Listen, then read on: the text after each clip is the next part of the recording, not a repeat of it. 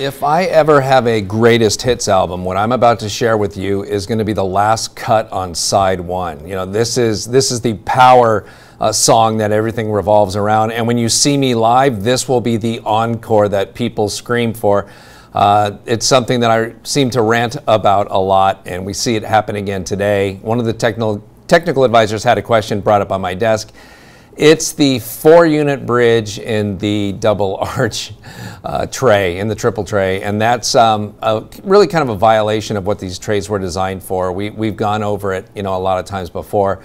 They're great for single crown preps or 2 single crown preps that are adjacent to each other, but they're really contraindicated for 4-unit bridges, and especially when it contains the most distal tooth in the arch. In fact, some dentists don't even like to use it when you're taking an impression of a crown prep where you're doing the most distal tooth in the arch, because for the potential of overclosure and things like that. And so this kind of violates both of those things, and so you probably won't be surprised when you see the model. But before we get there, if you're really, and look at this as well, if we've got our 4-unit bridge here, from the distal abutment to the mesial abutment, and then one other tooth essentially that we've impressed.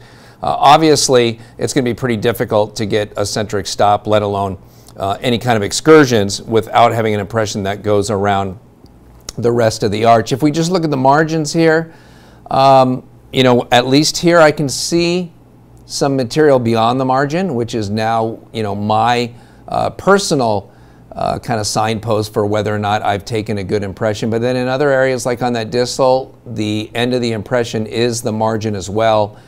And on the mesial, the same thing. It becomes very difficult to trim those dies if we don't have that material beyond the margin. So as we look around, a lot of what we see here does not have that flash material beyond the margin. Even just a little like this is really helpful on the buccal aspect of that molar for getting something cleaner. So if you really are in fact hell-bent on using a double arch tray like this, even though we don't recommend it, I want to introduce you to a tray you may not have seen before from Premier. This is called Alpha, A-L-F-A, Alpha. And if you say, Mike, how am I going to remember that? I'll say, well, how do you remember how to get to work in the morning? You just memorize it. But Alpha actually stands for alginate, A-L, full arch. I think. I may have told myself that, but that's how I remember it anyway. And this is the small version of it. It actually comes in 3 sizes. There's a small, a medium, and a large. So if this doctor had said, well, I don't like taking 2 separate impressions, you could use an upper and lower. Instead of being just the small little thing like this, if you extended the impression material over to the other side, at least we would have all those other teeth on the other side. And yes, we'd rather use something a little more sturdy than a plastic tray like this for a 4-unit bridge.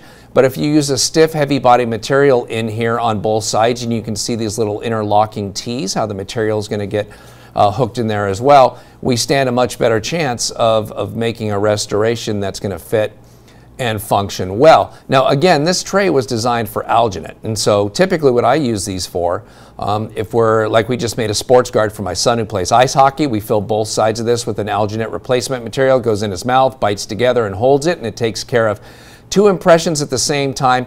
And unlike in some upper alginates where your mouth is wide open and you're kind of drooling, there's something nice. I think it's easier actually than taking an upper and lower alginate separately to bite into something and have your teeth close inside the impression. It's much more comfortable feeling for a patient than it is being wide open with this upper alginate in. So my son tends to gag a little bit and does better when we do the upper and lower at the same time. So you could use this for occlusal guards, you could use these for snoring devices like the Silent Night, for study models. Anytime you're doing something upper and lower, if I was doing a Silent Night or an occlusal guard, I'm going to use an alginate replacement material in here, because alginate's just not quite accurate enough for me because we can't get multiple pores.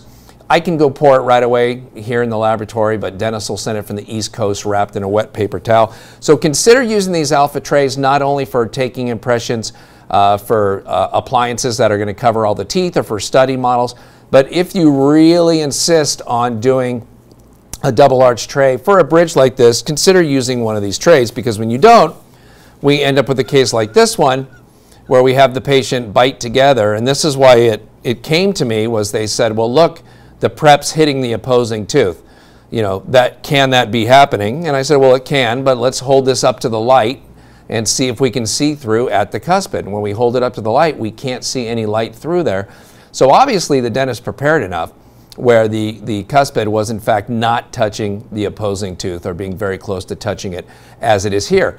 And for that matter, it's not possible for us to be able to mount this accurately from the bite registration that is contained in this, because it's just this one anterior tooth.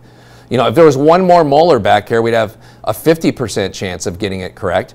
But all the posterior teeth have been prepped, and the only thing that's unprepped here is this lateral incisor, and there's just no way we're going to be able to get that right. This is for a PFM bridge, so you can see, whereas now, you know, we've talked about how we design most of our restorations 100 microns out of occlusion to make up for errors in the temporary and to keep you from having to do excessive occlusal adjustment. This is the old style way of doing this on a PFM case like this, where we have this foil that's actually 100 microns thick, and we can put this over the opposing and create the space that way.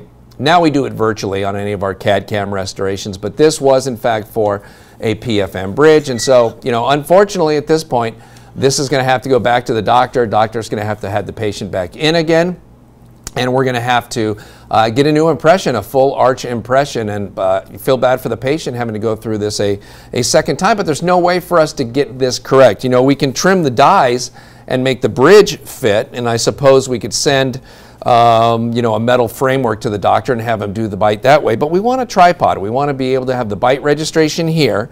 Ideally, what we would have is a full upper impression, full lower impression, and a bite registration, you know, squirted here and here, and against just on the literally occlusal third of these preparations, and then on the occlusal third of the teeth across from it. Of course, we don't have a tooth across from this one, so we could send this and use that as part of the bite registration. They actually printed up on our 3D printer a full contour bridge as well, just to be able to check and see how thin that was going to be. And of course, this is just an incorrect bite. He did in fact reduce enough.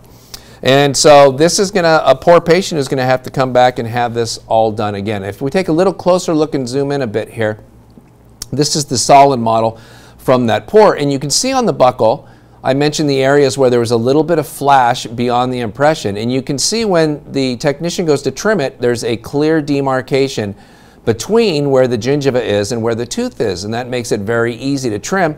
We come over on the lingual, and it gets a little bit tougher because there's no space. You can say to yourself, well, I can see where it is. Well, I know, but when you go to trim it, it falls apart as it comes to that area, versus actually having a space like we do on the buccal. Well, not the entire, well, pretty much the entire buccal, from the mesial buccal line angle to the distal buccal. Then on the bicuspid, just the tiniest of spaces right there, just a little bit on the lingual, and then you can see it just kind of blends in. And so our technicians end up doing a lot of guessing when they go to trim this, and you know, they have to do that day in and day out, and will do it.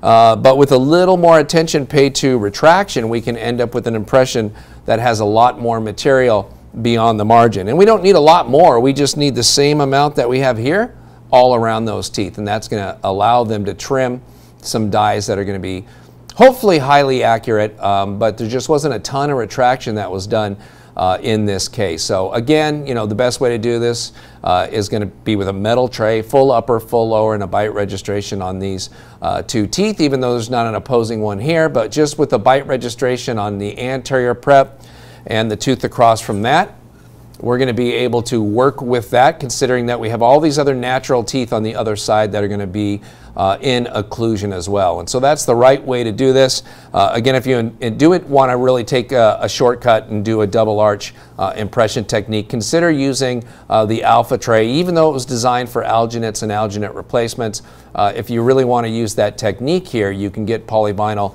in both sides of this. And with that full arch impression, like I said, at least we're going to have a much better chance of making a bridge that fits and functions well in protrusive and lateral excursions.